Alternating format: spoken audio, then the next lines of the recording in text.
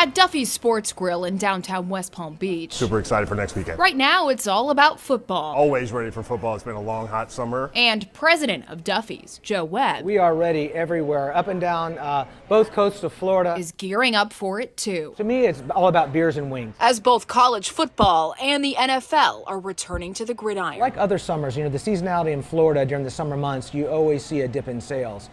So the fact that when the sales come back with football season, so that's why we're so excited. And last season, Webb says inflation affected business as consumers slowed their spending. But business analyst Carl Gould, still at a reasonably high level, says we're starting to see a bit of a cool down. Yeah, I think you'll still see people going out, but they'll spend a little bit less when they go out. According to a report by the Commerce Department released on Thursday, consumer spending increased 0.8% in July, the largest increase of the summer. And Gould expects that to continue during football season. I think you're going to see people, as many, if not more, watching it.